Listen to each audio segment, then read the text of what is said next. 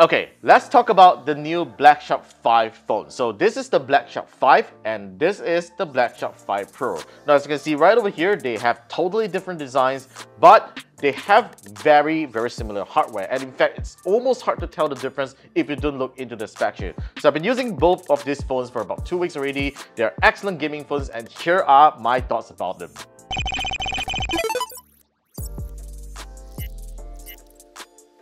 Alright, so this review is going to be more focused on the Black Shark 5 Pro, but I'll also talk briefly about the Black Shark 5 because I've been using the Black Shark 5 Pro the most during this past 2 weeks. But of course, there is still a selling point for the Black Shark 5 despite being the lower end model, and I'll share with you more about it in a bit. Now, these two phones feature very different designs and it's very easy to tell them apart from their backs alone.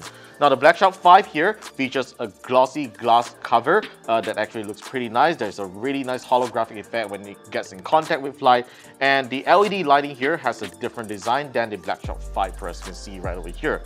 Now, the Black Shark 5 Pro has my favorite pick here because it has a frosted glass material that doesn't attract fingerprints at all, and it gets a way cooler design with this like a diagram that's right over here. I don't know what kind of design is that, but it actually looks pretty cool. It is as if it is taken out from a worksheet of something and you put it snapping on the back right over here, and I think it looks really cool.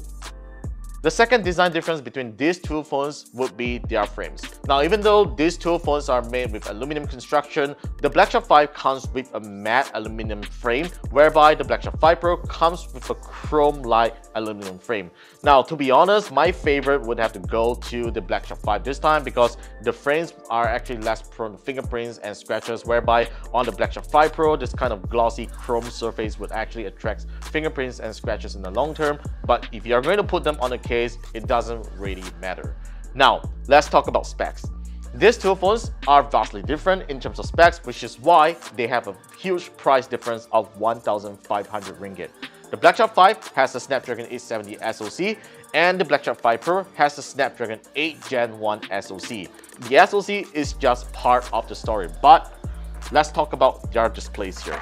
Now, the Black Shark 5 and 5 Pro, they both feature 6.67-inch AMOLED displays, but the Black Shark 5 Pro gets the advantage of having a 1 billion color OLED display. And both phones, they will have the same 144Hz refresh rate and the 720Hz polling rate, which is actually really great for gaming. But personally, if you were to consume content and view photos, the Black Shark 5 Pro has a way better display than the Black Shark 5, and you can definitely see the color difference between the two when you are watching movies alone. Now, another thing that the Black Shark 5 Pro is better than the 5 is its dual stereo speakers. Now, both phones feature stereo speakers at the same location, but I can tell you that the Black Shark 5 Pro produces way better details and way punchier bass than the Black Shark 5, and here's a sound test on both phones.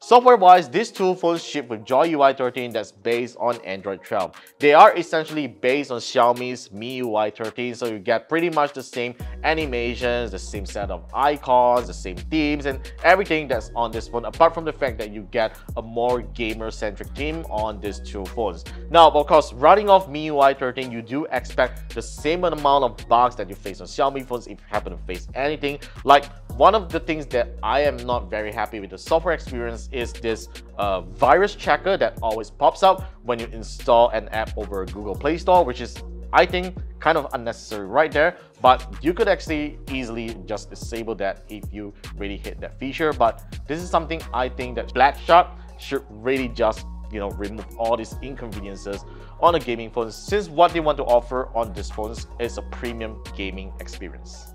During the review period, I do not find a difference when it comes to both phones' everyday performance. Now, whether you are texting, web browsing, doing social media, these phones rock and the switch apps really fast. Now, unless you compare them side by side, you will definitely notice that the Black Shark 5 Pro is a slightly snappier device. But I can say even for the Black Shark 5, it is still no slouch in 2022 considering its performance.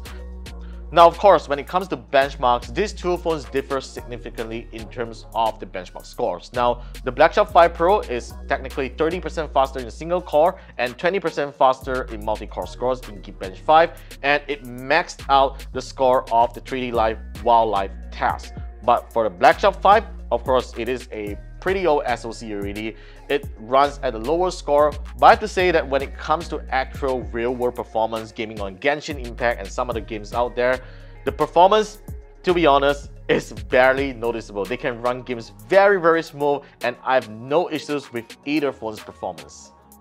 Now, of course, most of you looking into gaming phones would be concerned about the thermal performance on both these phones because it really affects the way you game, especially with the Black Shark 5 Pro because it comes with the infamous Snapdragon 8 Gen 1 chip that is prone to overheating on some other phones out there. But thankfully, Black Shark's liquid sandwich cooling system has managed to tame down the Snapdragon 8 Gen 1 pretty well, despite it is still a pretty hot device to hold when you game for long durations. I do notice a little bit of frame draws when gaming intensively, and if I'm running Genshin Impact for a slightly longer time, like about 10 minutes or so, there's a little bit of frame draws, but it will get back really fast. So if you intend to get the Black Shark 5 Pro, you might just want to get Black Shark's cooler that is actually pretty good when it comes to cooling down the phone.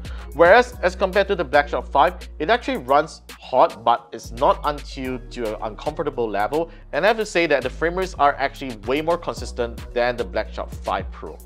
Apart from having great performance, what sets these two phones apart from the rest of the Snapdragon 8 Gen 1 phones is that they come with pop-up magnetic triggers that you can actually program it for gaming, which actually makes gaming a lot more enjoyable and feels more like a console. So that is something that you can't get on some other Snapdragon 8 Gen 1 or 870 phones that you find out there that is actually cheaper than them, because they actually come with these conveniences that is designed for gamers. When it comes to their cameras, I'm happy to report that both the Black Shark 5 and 5 Pro have decent camera systems when it comes to gaming phone standards. But despite that, they have very different triple camera systems here. The Black Shark 5 features a 64 megapixel primary lens along with a 30 megapixel ultra wide and a 2 megapixel macro lens, whereas the Black Shark 5 Pro features a 108 megapixel primary lens along with a 30 megapixel ultra wide and a 5 megapixel macro camera. As you can see in the photo samples, image quality on the Black Shark 5 Pro obviously reigns supreme over the Black Shark 5's camera when it comes to saturation, contrast, dynamic range, color accuracy, and detail. I mean, the Black Shark 5 is not too bad, but if you compare side by side, you definitely see the difference between the two. As for the selfie cameras, even though both phones feature a 60 megapixel front-facing camera, you can see that the Black Shark 5 Pro takes better and sharper selfies as compared to the Black Shark 5's camera when it comes to low-light photography. Now, that is something that's actually pretty surprising, which I have to assume that it could be the ISP of the Snapdragon 8 Gen 1 doing its magic behind there. And the same goes to video recording. Even though both phones support up to 4K 60 frames per second, the Black Shark 5 Pro is once again the better shooter out there with a more consistent exposure and better colors, contrast, and detail. Furthermore, the Black Shark 5 Pro's camera supports taking HDR10+ video if that is what interests you. In terms of battery life, both phones will definitely last you a day if you are using a moderate 2 to 3 hour screen on time. But in terms of efficiency, I have to give it to the Black Shark 5 because it really feels more efficient when it comes to gaming as compared to the Black Shark 5 Pro. As a reference, I game about 40 minutes on each of these phones, playing a mixture of Genshin, Call of Duty, and some other random games on the phone. To be honest, the Black Shark 5's battery dropped from 100% over to 85%, whereby the Black Shark 5 Pro would have already dropped to about 79%. Now that's about 7% of difference, and it is actually a huge variance when it comes to gaming time. But thankfully, these phones both support that super fast 120-watt charging, so even if you were to pick up the Black Shark 5 Pro, you definitely wouldn't find that an issue because it takes about 15 minutes to get it fully charged from 0%, and I think that's a really great thing for a gaming phone like this. So, which Black Shark 5 phone should you go for? That is a tough question, and it really depends on how much money you have to spend, because both of these phones have very different starting prices.